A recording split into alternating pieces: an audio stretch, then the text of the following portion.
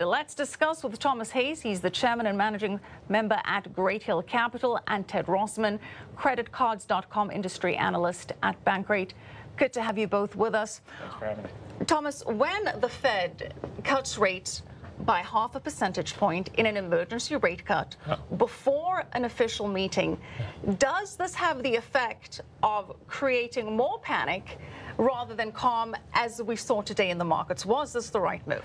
Yeah, I think irrespective of the rate cut today, I think you're going through a bottoming process. So you have to look at the market, fell 15.8% peak to trough. So you're not going to bottom out in one day. What he's basically done is he's set up the economy for a back half recovery. We have a lot of good things that are going to be happening in the back half, with Boeing coming back online, with the rate cut filtering through. So I think I had expected them to do a little more with the balance sheet before they went straight to the emergency cut. It was priced in 4 cuts for the year, but to get the 50 basis points right now, it certainly won't hurt. That'll start to stimulate liquidity in the economy. They've got more that they can do with the balance sheet, and we can look forward to a back half recovery. But Thomas, are you concerned that this shot was fired too soon and too aggressively? Yeah, I think there was a little political pressure. When you see Singapore is back to work, they got this thing contained in literally like 4 to 6 weeks. China, you've got Apple, 85% of stores back. Starbucks, 100% of stores back.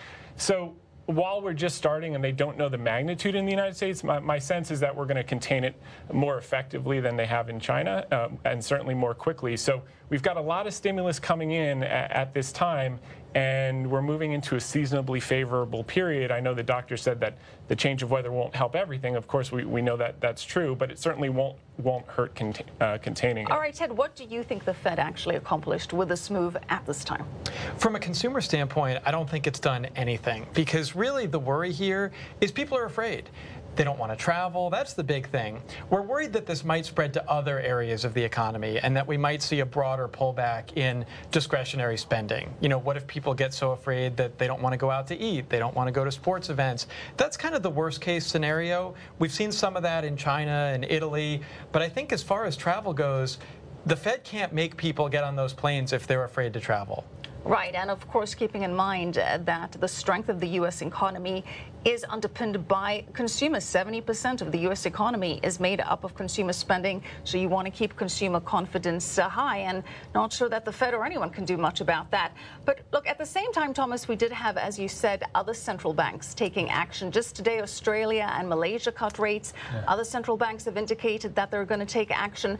And President Trump was making the point today that the Fed can't afford but not take action, otherwise it's going to be left behind. Let's watch. Other countries have lower rates because their feds, their currencies are cut to a level and their rate is cut. They play with their currency, they play with the value of their currencies, and we don't do that. We don't do that. We have a different kind of a theory going, and it really puts us at, and I don't say necessarily to do it, but we have to be competitive with other countries. When we're paying 2 points more than Germany, or we're paying more than other countries, we should be paying less than everybody else. We have the dollar, we have the strength, we have the greatest country on earth. We should be paying less. So the Fed rate is too high. It's very simple. It's too high. Too high? Does he have a point? Well, I think he's setting the table to do fiscal stimulus, and we're seeing that around the world. We saw in Italy yesterday 3.6 billion euros. We saw in Germany for the first time in a long time they were willing to start some fiscal stimulus. So I think President Trump wants to bring rates down so we can borrow cheaply, refinance the debt, do more infrastructure, and make us competitive globally. And this is certainly one aggressive way to go about doing it. It certainly won't help. It will help the recovery in the back half. And when you look at stocks, you value them on the discount rate of future cash flows. So if you bring that discount rate down, even if earnings come down a little bit in the first quarter and second quarter, you can keep levels somewhat elevated through the lower of the discount rate. Ted, here's the concern. With the current rate where it is now, with this 0.5% cuts a day, where is there room to maneuver as far as the Fed is concerned? If this does worsen, what does the Fed do next? What are the tools it has in its toolkit? They don't have a whole lot more bullets in that chamber in terms of more rate cuts. Like Tom was saying, maybe they could do something with the balance sheet. I think ultimately this is a health issue, not really an economic spread. Visa and MasterCard have chalked down their estimates by about 2 to 3 percentage points next quarter based upon consumer spending. The worry is that people are afraid to go out and do things and spend money and travel. But we're not quite seeing that here in the U.S. yet.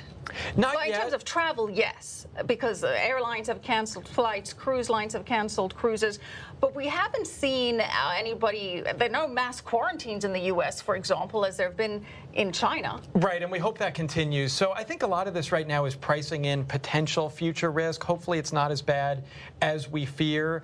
And, you know, it's just something that people are nervous about right now. And there's also the fact that maybe we were due for a pullback to begin with because stocks had risen so far, so fast. So, you know, in some ways this was coming. We didn't know it was going to be coronavirus, but, you know, hopefully this all passes and things get back to relative normal pretty soon. Yeah, hopefully some of the consensus say first quarter, second quarter, given that there'll be a GDP drop, but hopefully it'll pick up after that. All right, thank you so much, Thomas Hayes and Todd Rossman. Appreciate it.